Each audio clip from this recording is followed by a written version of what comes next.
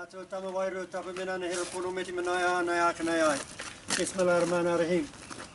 just stand first and give the first words that were heard in this country in recognition of tangata whenua, and also to say to us as whānau whānui, here we all stand together in the word of peace as a family, as an extended family of humanity.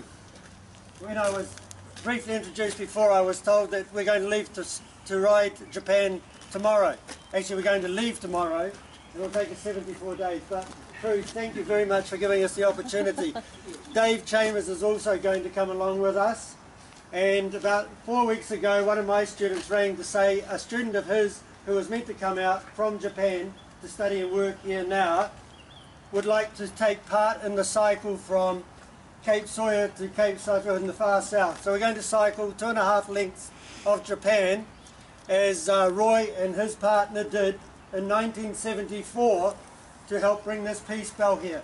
But the significance of this, and I want to be very brief, is that even though that happened in 2004 and we're doing something here today, to hear that we were searching back, and I've heard tonight, 38 years, and Rob and Kate have kept that alive in their part, and I know all of people here have a story, but my very, very brief story is this. I'm the son of somebody who was in the Pacific fighting Japanese.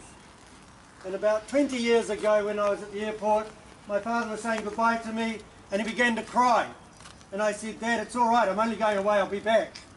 And he said, son, drop your ego, it's not about you, but I can see an old gentleman from Japan there, and I wish I could welcome him and let him know that I'm sorry that we ever fought. And just before my father passed away, one of my students' grandfather came to visit, and we were able to arrange for those two men to have a chance to be together and plant a tūtara for 1400 years of peace. But the significance of it was obvious to those two.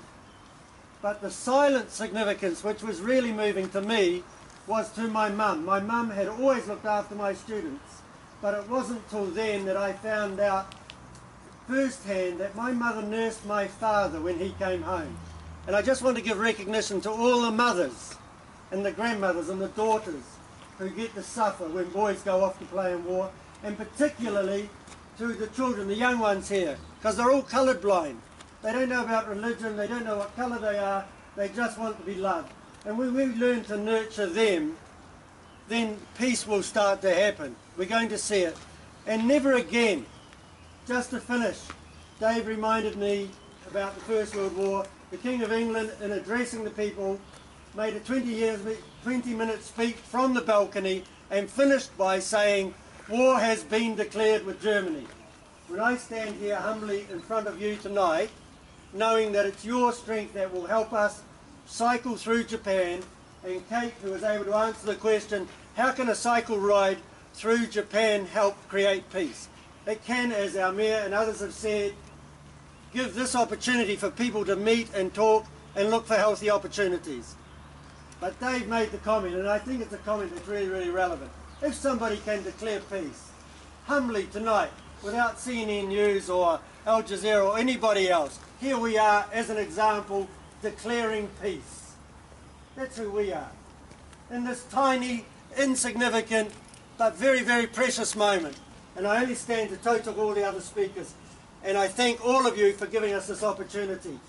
When we look at some hill and think we don't want to ride it, each one of your faces will appeal to us to do it. And I look forward to coming back next year and slowly growing old as these youngsters grow up into adults, knowing that we have done our little bit. And New Zealand is remarkable in that we have a national anthem that begins with God of nations, at thy feet, in the bonds of love we meet. And here we are now, doing that dream. Thank you all. Kia ora tātou.